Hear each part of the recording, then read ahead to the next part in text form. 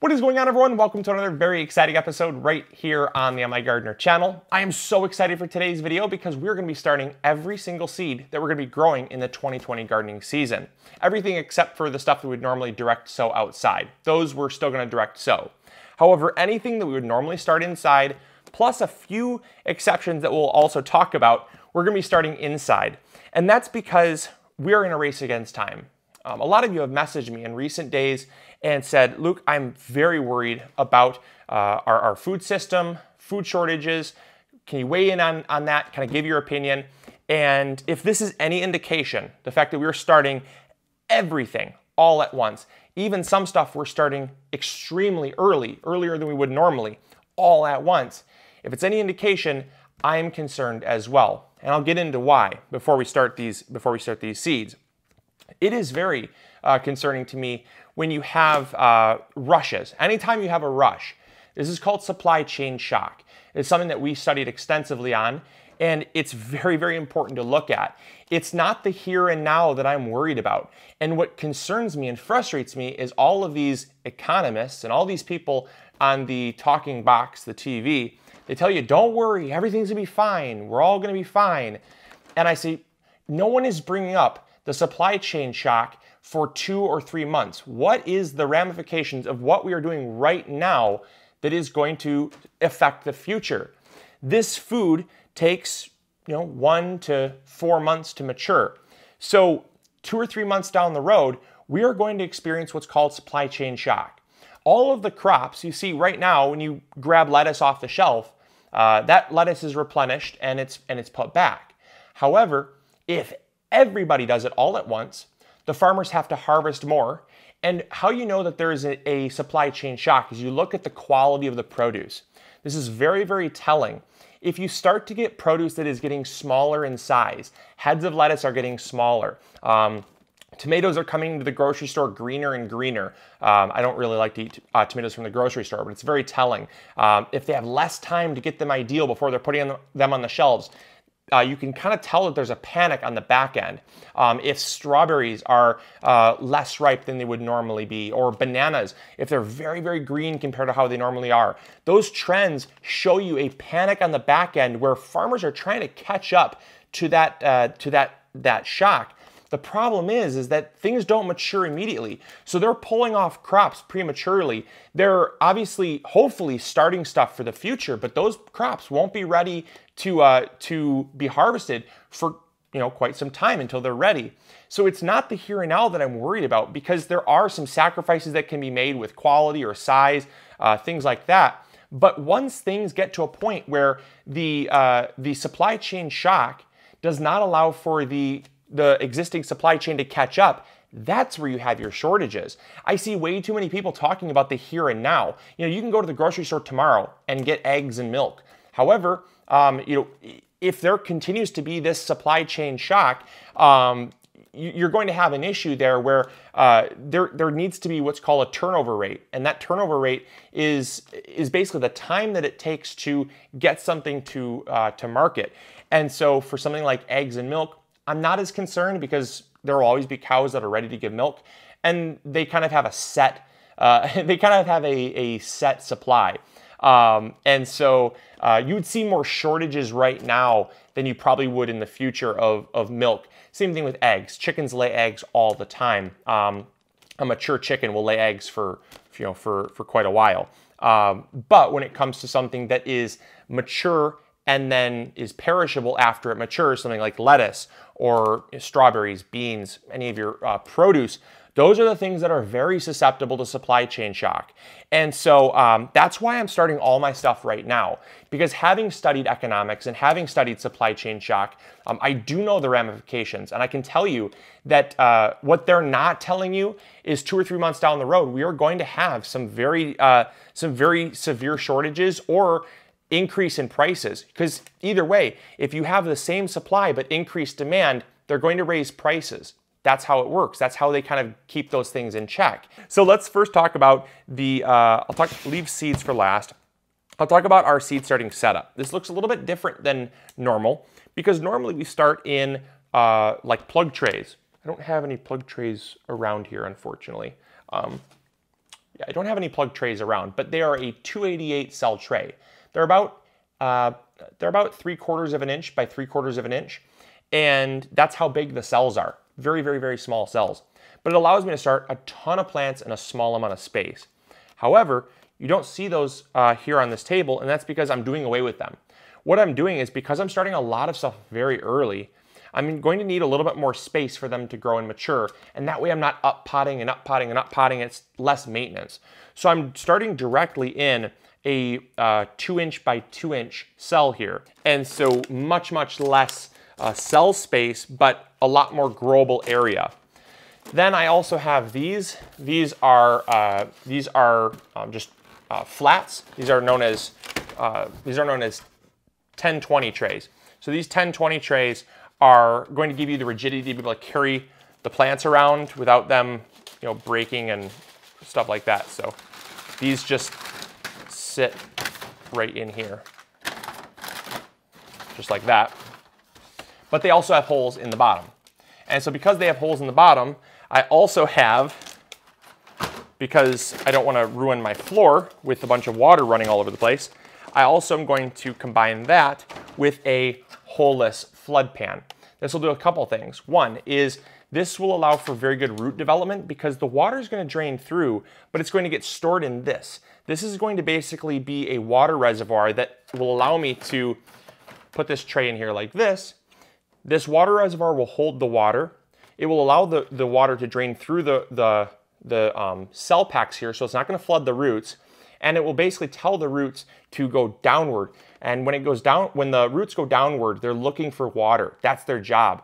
And they're going to tap into that water storage down below, and it's going to lead to very good root development. So this is what I'm doing to basically ensure that my plants are going to be as stress-free as possible. So those three things are my system for this year. Definitely not my normal system, definitely not what I would regularly recommend doing, but when time is of the essence and I'm starting things like like lettuce, for instance, I would never start lettuce right now. Just no way. Why would I start lettuce right now?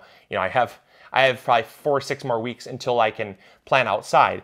And so I would never plant lettuce right now, except for I'm planting it right now because I want fully mature plants or near fully mature plants that I can move outside so that they can continue growing and finish growing outside when I need them to put on my family's table. And I do plan on also succession planting, where I'm not going to sow every single seed inside. I might sow half the seeds inside, and then when I plant these outside, I'll also plant some seeds right in the ground. And that way I have a staggered succession where I also don't have supply chain shock, where I have a huge harvest. I don't have anything to do with it all, and then I harvest it, and then I still have a shortage. So I'm going to kind of stagger my harvest throughout the season by succession planting. And we'll have more videos on that as well. All right, so this is the soil mixture. Now it's a little bit different from our normal soil mixture, so I'm going to go through this in some detail here because I really, really love how this came out. Now, the reason why this is different is because we have to not only start seeds, but we also have to grow plants. Normally with a seed starting mix, I don't have to take as much care because I'm starting seeds. All of your seeds, no matter what you're starting, have nutrients within the seed that allow them to grow for about 1 or 2 weeks without showing any signs of nutrient deficiencies at all. And so for 1 or 2 weeks, you really don't need any nutrients. After 3 weeks, you need to start supplementing with some nutrients to continue growing and continue feeding the plant. So since we're starting so early, I can't just grow the seedlings. I also have to grow the plants. And so I needed some nutrients in here as well. Now a seed starting mix is usually a very fine, soft mix that's going to be well draining, holds on to air really well though, and it's just a very porous, very, very fine mix to allow for fine root development, because that's what seedlings have. However, as they mature more and as they get bigger root systems and the plant starts growing, it not only needs more nutrients, but it also needs to be able to grow throughout the mix and be encouraged to grow throughout the medium. So what I did was I double sifted my mix. I took a regular bag of Pro Mix and I sifted it down with a 1/2 inch mesh. All of the larger than 1/2 inch size material, I threw that in my compost pile. Anything else that sifted through, that's what I'm using. So I'm left with a very fine mix that still does have some chunky stuff, but nothing really big. Then what I did was I added a little bit of Trifecta Plus for some nutrients. I also added some worm castings for some additional kind of soil building benefits.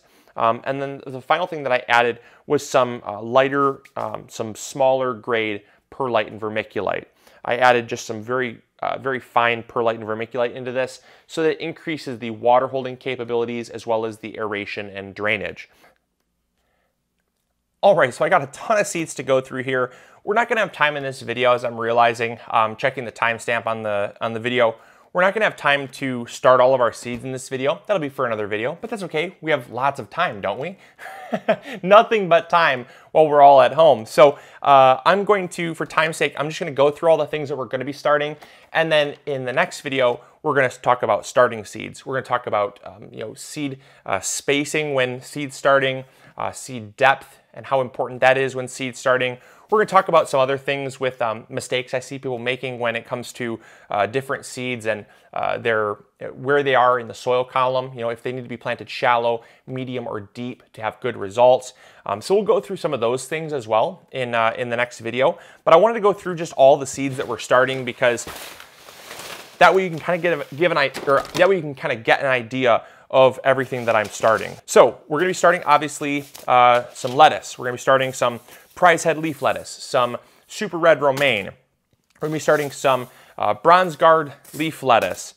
What else here? Some arugula, some tango leaf lettuce. Now, again, we're gonna be starting some of our plants, and then we're also gonna be starting some seeds outside as a succession. So not everything is gonna get started, but we're gonna start all of those. We're gonna start some herbs like cilantro, our basils. We got a piccolino basil or Pluto basil, Italian large leaf basil, Thai basil, a new variety of cilantro, new to MIgardener, called Calypso basil. This is actually the type of, Calypso cilantro, sorry. This is the type of cilantro that's grown for market. It's very fragrant, it has a very long shelf life, very slow to bolt, and really excited to be growing this one this year. We also going to be starting some onions. We got red burgundy onions, the ruby red onion.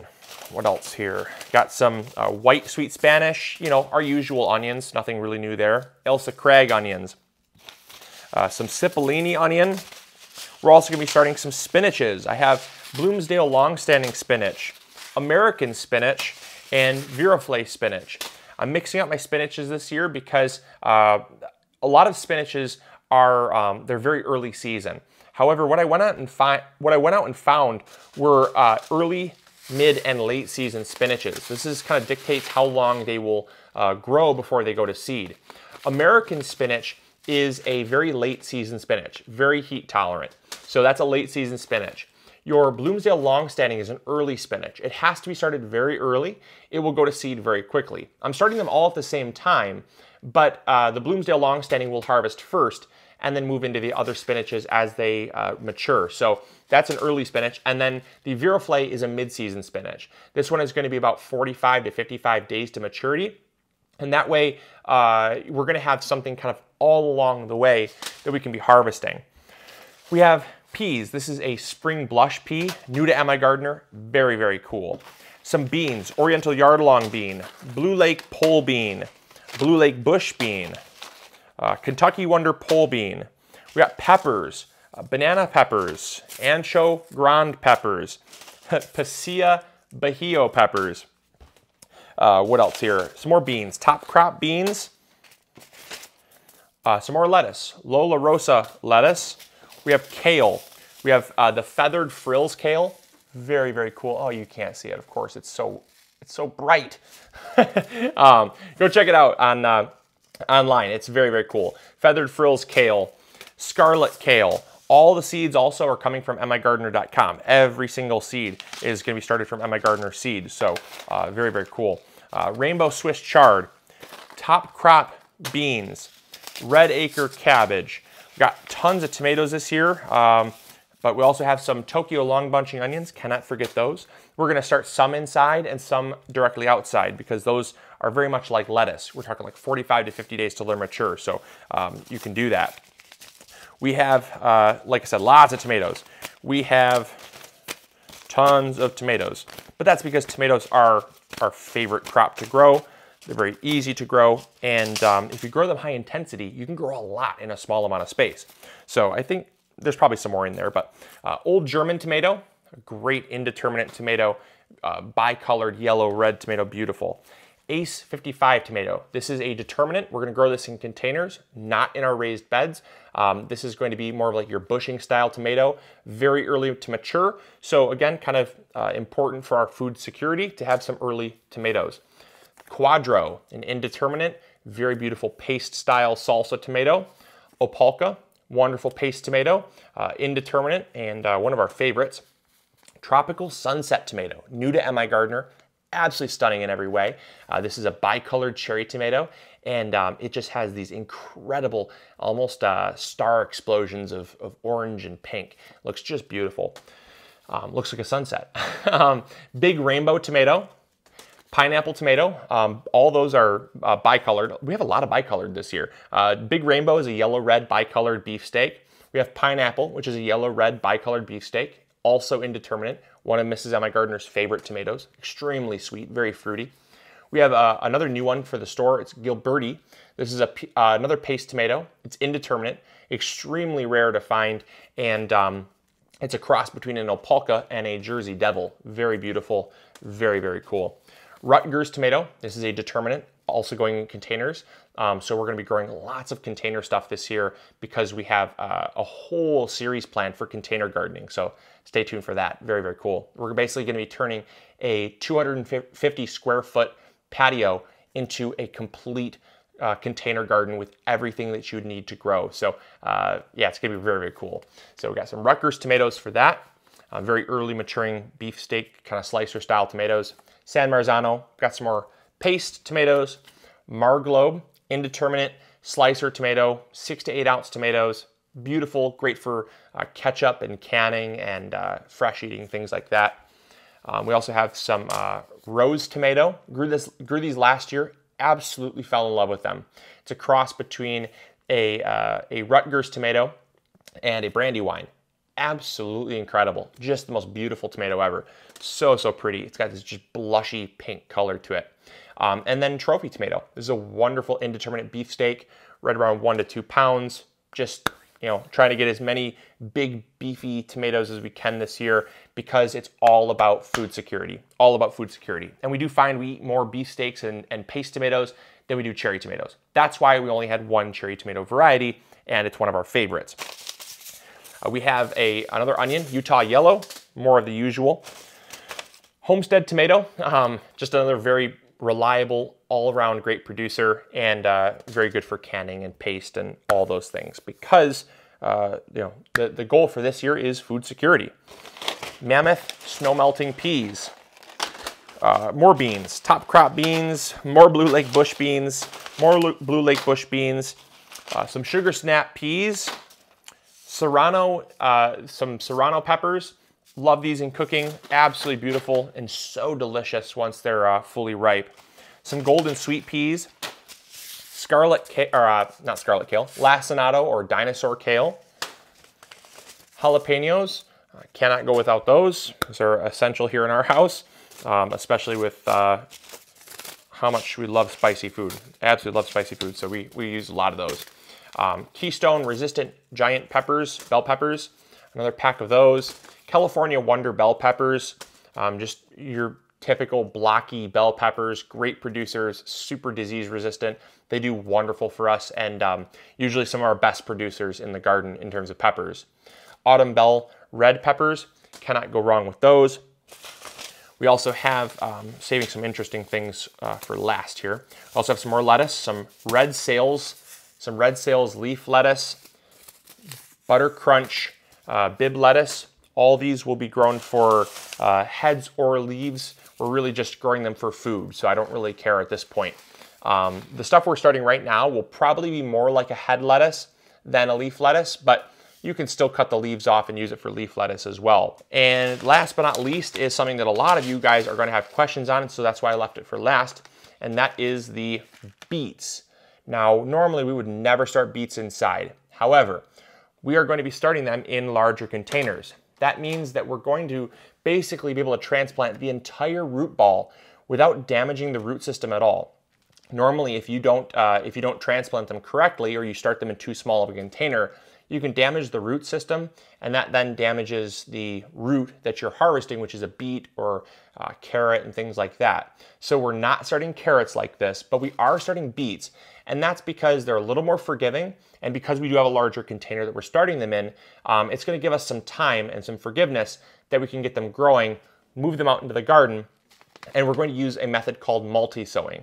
Now, multi-sowing is where you plant 2 or 3 seeds in a small cluster, and seeds like carrots, beets, radishes, they can be multi-sowed, and that's where you sow them in a small cluster and they grow out. They actually will hit each other and push out rather than crowd themselves out. And now too many, they'll still crowd themselves out. But if you start them in like a group of 3 seeds or 2 seeds, they're going to hit each other and spread outwards. And so it's a great method that's been used for a long time, and it's going to allow us to do that. So essentially each square is going to have 3 beets growing in them. So in one single square here, we're going to have about 18 beets in a single square. Now we are also going to succession sow and plant more beets directly in the ground, but this again is going to get us started, get our food growing now because we have the lights, we have the space, we have the equipment, and so we don't have the time. So time is of the essence. We're going to start them now. And so stay tuned for next episode where we walk you through how to start these seeds. It's going to be a ton of fun. Very, very glad you guys decided to stick around for this video. I hope you enjoyed. I hope you learned something new. And we have a ton more content coming out. Now that we are in a lockdown state, can't really go anywhere. And so, you know, with the occasional walk around the block or, you know, trip to the grocery store, which is very rare at this point, we're at home. So I have nothing better to do than to be out in the garden, pass the time, and yeah, keep your sanity. So I hope you guys stay safe, stay healthy, and we'll be seeing you a lot more, especially now that the season's starting to warm up. All right, catch you guys on the next episode. As always, this is Luke from the MIgardener channel, reminding you to grow big or go home. We'll catch you later. See ya. Bye.